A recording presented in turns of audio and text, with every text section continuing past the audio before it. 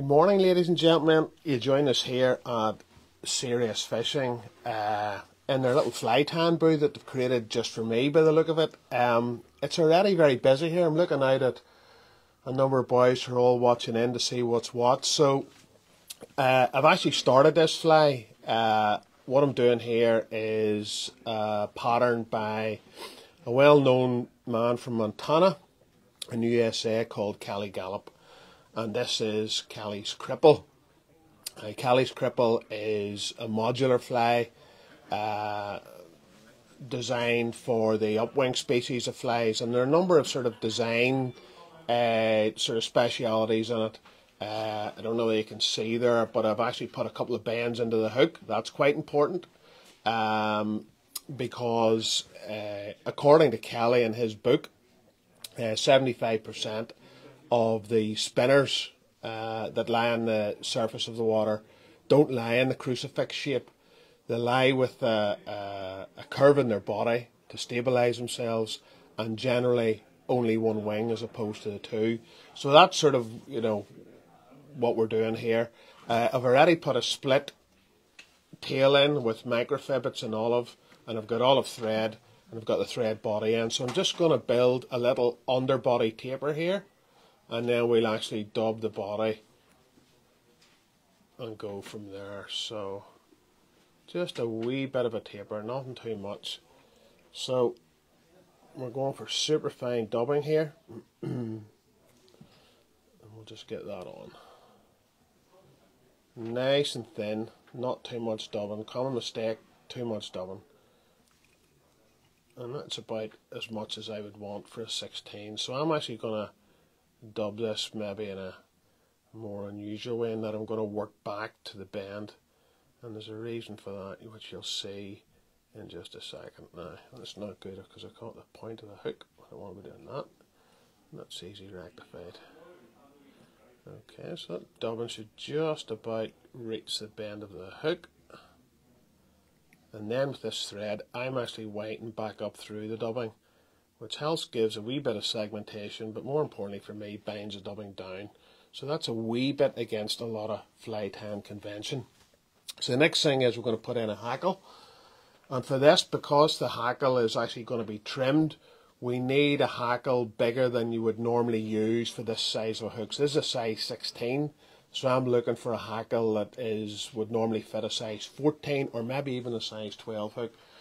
So I'm going for an olive grizzle from Whiting here, and you tend to need a bigger hackle than what you think you need, and it's one of those occasions when a big hackle on a small hook really works, which hopefully you'll see by the time I demonstrate it. So just removing all of the rubbish away here, and a wee bit on the inside so that the hackle will lie right for me. Okay, a bit of wax in the thread for grip, and in goes the hackle.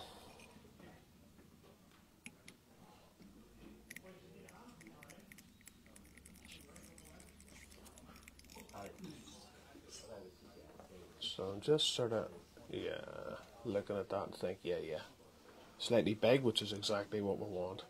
Trimming off the stem. We're then going for the wing. And the wing in this fly, as I said earlier, is actually going to come out one side, okay, because it's going to lie flat on the surface, out one side, almost as if the fly is blown over.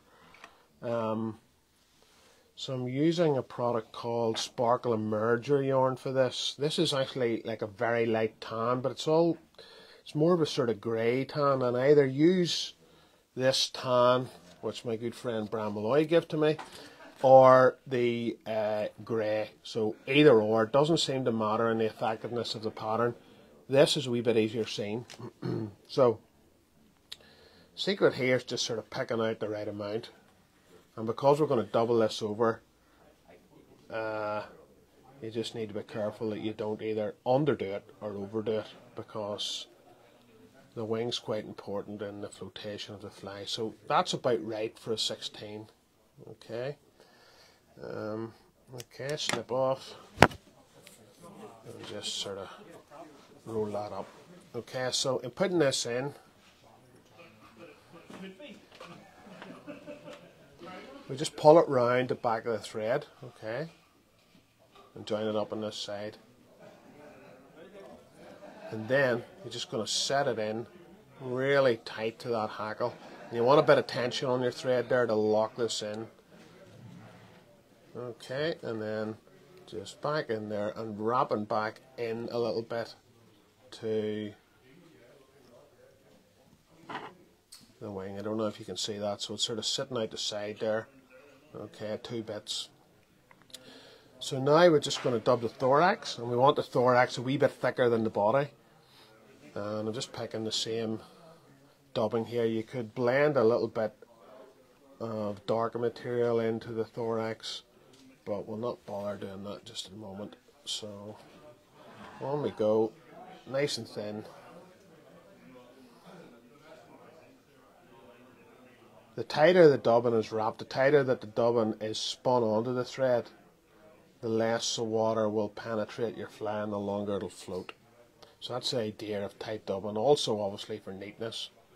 That will do for now. So I'm just going to come up in, not quite behind the eye, one uneven enough for a head there, and build the thorax. And I'm coming, don't know if you can see that, sort of back right in to where that junction is. Okay. And I'm going to come in behind the wing and behind the hackle and pull the hackle forward out of the road. Okay.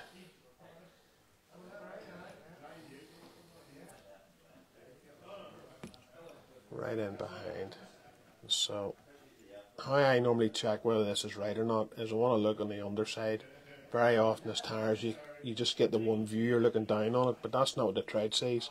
So it's important to have a look and think, yeah, that looks good. So I'm just bringing the thread forward and waiting through that dubbing, and because I'm using a nano thread here, the nano thread just sort of binds right down into the dubbing. And looking at that, I could probably afford a wee touch more dubbing than that, but in fact I was going to try it without, but we'll not. We'll put just a wee tad more dubbing on just to thicken up that thorax.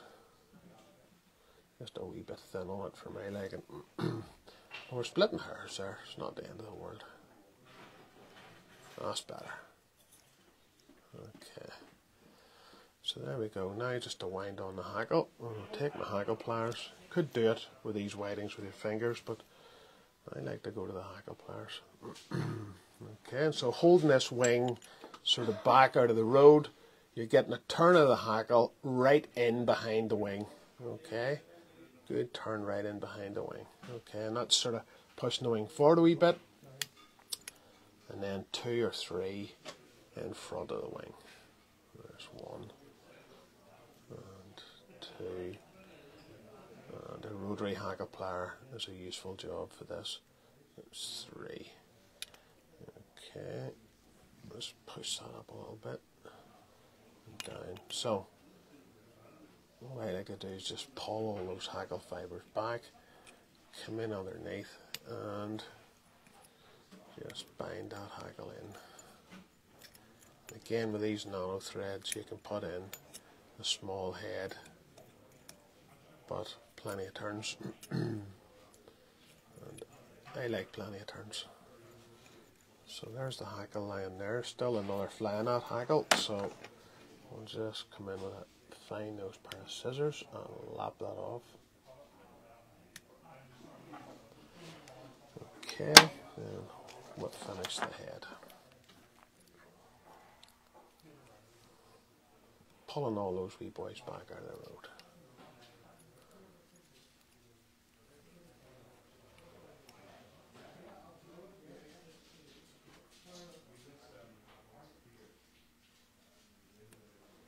There we go.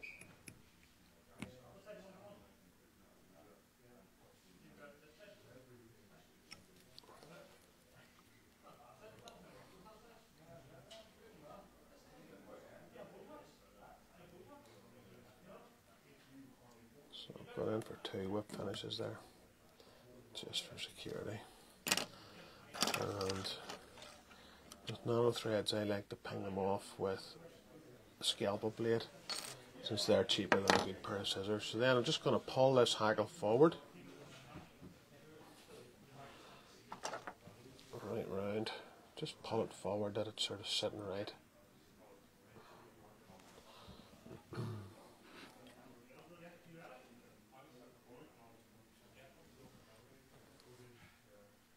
Okay, and then we come to, there's a wee fibre pack on it. There's a line me, so we'll get in with the tweezers to get him out. Just in there. He's not sitting right, so I think it's not sitting right, just get it out. So we have the wing coming out the side. Obviously we don't want a wing that length, that makes sense. So what we want here in the wing is the shortest fibres to align along the body. Okay, so the wing's going to come back like this, okay, not tight along the body. It's not out at 90 degrees either, because we have this wee curve. It's actually coming back at an angle, so we need to just trim it. So, okay, the first trim I'm going to make is actually level with the length of the body on this wing. Okay, so I'm coming here and I'm lining it up with the back of the body, just about there. Okay, so you can see that looks sort of quite a drastic thing. Okay, so we need to obviously trim this round. So the next cut then is across here. Okay, and then we're just starting to curve that wing a wee bit and make it more like a mayfly shape. Okay, it's a wee bit long still, a wee bit of fussy trimming, and I would say that's not far off being right there. A wee bit more. Okay. You have to be careful you don't nip off your tails here. Done that before, which is a disaster for you when you spent your time putting them in. So then we have this hackle, which is oversized and long if you look at it here, but that's by design because we're going to clip this bottom stuff off because we want this fly to sit bang flush in the film. Okay, and your flotation bit is by getting your floatant on this wing. That's a good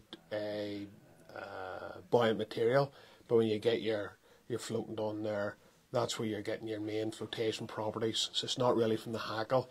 Your hackle's going to sort of stabilise the land of the fly, as well as these wee sort of outriggers of tails. Okay, that stops it penetrating the surface film of the water.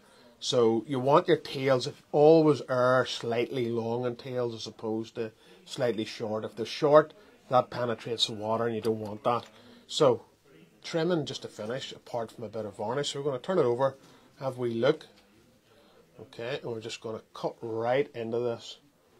And you want, as opposed to like a wee chop, chop, chop, you want to go right across this and go bang and look and say, alright, how's that looking? Okay, and how you know that you've got it right is when you put it on your finger, and if you can see that the thing just sits flat, and that's what you're looking for. So you've got those wee outriggers at the back. I don't know if you can see that or not. I can't see what I'm doing here.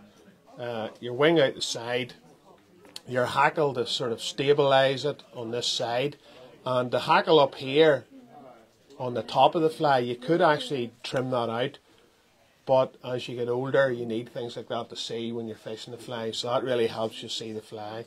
So a wee bit of varnish on the head, and again, personally I don't find that ultra important in dry flies. If you do 2 or 3 whip finishes with a fine nano thread, I think you tend not to need the varnish. So, but anyway, you're more likely to lose the fly up a tree than you are to need the varnish, to be honest with you. So there you go, Kelly Gallop's Cripple. It's a modular fly that in a size 16, you know, will represent a number of the olives. You can just adjust the shade, adjust the size, adjust the colour of hackle. I just go from sort of, you know, lights and darks. I do a bit of a grey one. I do a wee sort of a yellow one. I have friends that tie their mayflies for the locks using that principle, and have done really well with it. So it's just a good one to have. You can adjust, as I say, the colours, adjust the sizes,